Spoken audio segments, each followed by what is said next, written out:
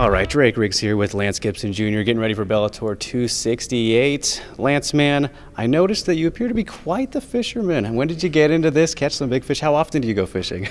Oh, man. I started fishing when I was like 4 or 5. Okay.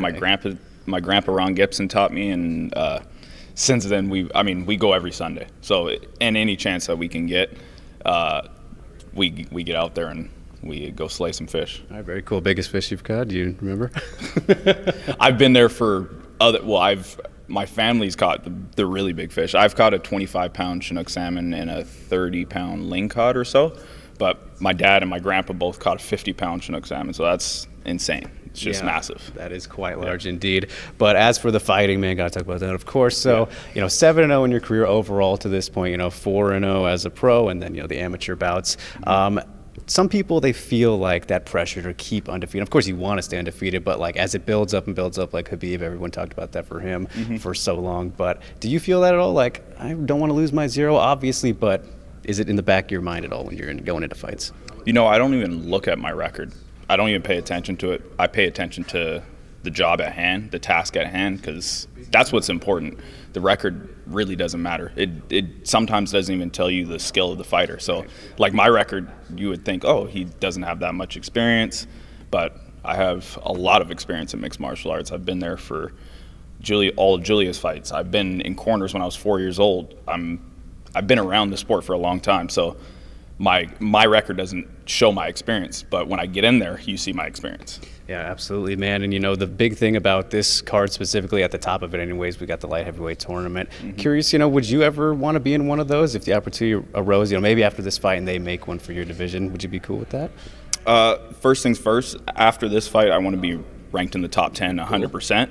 And then absolutely, once I'm in the top 10 and I'm making my way to the top, I'll definitely be into a tournament and looking at winning that title. All right, cool, man. And something I wanted to ask you about too, you just kind of said it right there, your life, you've just kind of been in fighting and born into being a fighter, right? And Nick Diaz recently mentioned how he doesn't necessarily enjoy fighting, but it's just kind of who he is, right? I don't know if you saw that interview that he did with Brett Okamoto and all that, but was that relatable to you, with you at all? Like kind of the things he was saying about not liking fighting necessarily, but that's just what you do. Yeah. So I would consider it, because it's I was born into it, it's in my blood, that it's a part of me.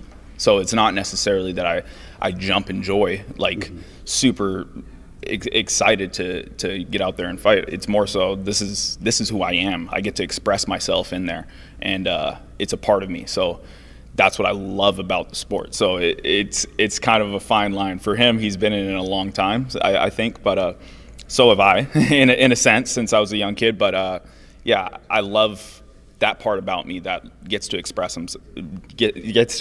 myself in the cage. Definitely, man. So with that in mind, what do you think you would do if you never got into fighting? Professional fisherman or something else? I would love to do something in the outdoors for sure, whether it's hunting, fishing, or just farming. I think I really find peace in all that. And yeah, gardening, whatever. I love being outside and you do the bee stuff too, right? Yeah, exactly. Beekeeping as well. So I love tending to the bees and making sure that, well, our ecosystem in our area is all kind of intact. Absolutely, man. All right, I will leave you with that, Lance. Best of luck this weekend. Can't wait for it. Thank you. Yes, thank you.